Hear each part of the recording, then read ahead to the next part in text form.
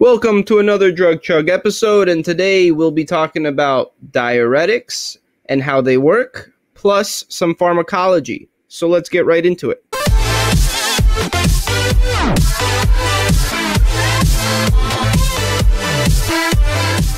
Okay, so I do want to give a quick disclaimer. This video is packed filled with information, but I promise if you go through this once, you'll know everything you need to know about diuretics. So first, we're going to start off with what is a diuretic. Then we'll talk about the generic adverse effects of all diuretics. Then we'll dive into the thiazide and thiazide-like diuretics with the mechanism of action and some of their side effects. Then we'll dive into the loop diuretics, their mechanism of action and side effects, and we'll talk about sulfur allergies that you might see in patients. Then we'll talk about our potassium-sparing diuretics with the mechanism of action and side effects. Then we'll get into patient counseling and then a summary. And if you stick to the end, as always, we'll have a short quiz to see what you retained. So what exactly is a diuretic? Well, it's just something that causes diuresis, which just means it makes you pee. And all pee is just water with some waste. And we already know that our kidneys filter our blood, and they filter it for waste, which turns into our pee. The most important thing in our pee that we really focus on is sodium, because water follows sodium. So the more sodium we have in our pee, the more water will follow, meaning the more pee we will pee. Our kidneys typically reabsorb or reuse about 98% of the sodium in our blood. So diuretics block the reabsorption of sodium, forcing the sodium to be peed out, meaning we force the sodium to stay in the pee, which forces water to follow, and then we pee. So now that we know the point of diuretics is to keep sodium in our urine, well, now we have to see the different types of diuretics. And we only have three types. We have thiazide and thiazide-like diuretics. We have our loop diuretics. And then we have our potassium-sparing diuretics. And we're going to focus on each one throughout this video. So all three types of these diuretics cause these general adverse effects. And the first thing we see is they can cause dehydration, which makes sense because these diuretics make you pee. And if they work too well and you pee too much, you could become dehydrated. The second thing we see is they can cause electrolyte imbalance, which also makes sense because these agents cause you to waste sodium, and some of the other agents cause you to waste other electrolytes like potassium, which we'll get into, causing you to have an electrolyte imbalance. The next thing we could see is that these diuretics can also cause muscle cramps. And the reason for this is because of the electrolyte imbalance. So if we waste too many electrolytes, it might cramp our patient's muscles. And then the last thing we might see is dizziness, which kind of makes sense because the diuretics make us lose volume because we're peeing so much, which decrease our blood pressure, which can cause them to become dizzy. So our very first class of diuretics is our thiazide and thiazide-like diuretics. And anytime you hear the word thiazide, the first thing your mind should go to is the distal convoluted tubule, or the DCT. And this is the part of the kidney that these diuretics work on. So the very first agent we have here is hydrochlorothiazide, which is brand name Microzide. And it's nice that the brand name actually matches up with the generic name. They both end in zide. And one thing to note is that hydrochlorothiazide is typically abbreviated as HCTZ for hydrochlorothiazide. And then our next agent is chlorothiazide. And this is brand name Diuretic. Again, it's a pretty clever brand name because it causes diuresis, so Diuretic. And both of these are our thiazide diuretics.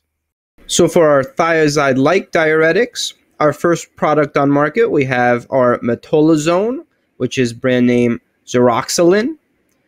We also have our indapamide, or brand name Lozol. And then we have a product called chlorothiazide or a hygrotin. And these three here are our thiazide-like diuretics. Now the difference between thiazide diuretics and thiazide-like diuretics is just this chemical structure here. And this is called a thiazide. But keep in mind, both of these work at the distal convoluted tubule, and they both do the same thing. Both of these diuretics work at the distal convoluted tubule section of our kidney to prevent sodium from being reabsorbed into the bloodstream.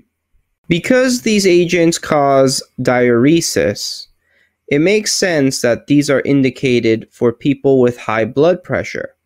Because once you start peeing more and more, your blood volume becomes less and less. And if you have less blood volume, you have less blood pressure. Now, this also makes sense that these agents are used for edema. Because you have excess fluid in your body and you start urinating more and more, you start getting rid of that excess fluid. I do want to note that for heart failure patients who have edema, typically metolazone is the go-to to help reduce that excess fluid. So we keep talking about thiazides and the distal convoluted tubule, so let's take a closer look. So if we look at this nephron or this kidney cell, what we could see is blood enters this area, this capsule, and blood is then filtered, causing urine to eventually leak out. And the distal convoluted tubule is located right here. Typically, our body tries to be as efficient as possible, and our body wants to hold on to sodium chloride, water. It wants to hold on to these electrolytes. So what our thiazides do is they prevent the reabsorption of sodium chloride and water back into the blood at the distal convoluted tubule.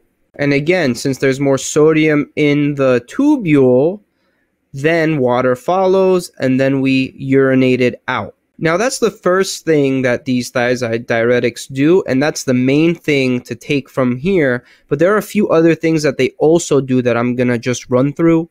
The second thing is because there's so much sodium in our urine that there is a sodium-potassium exchanger, which pumps a little bit of sodium out and then potassium into the urine, meaning we lower our potassium in our blood.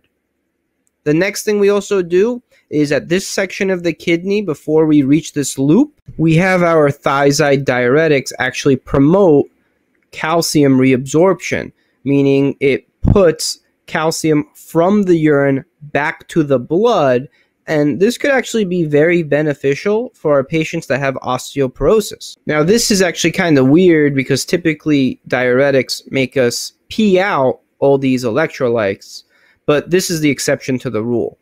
So the last thing that these thiazide diuretics do is they actually block the secretion of uric acid.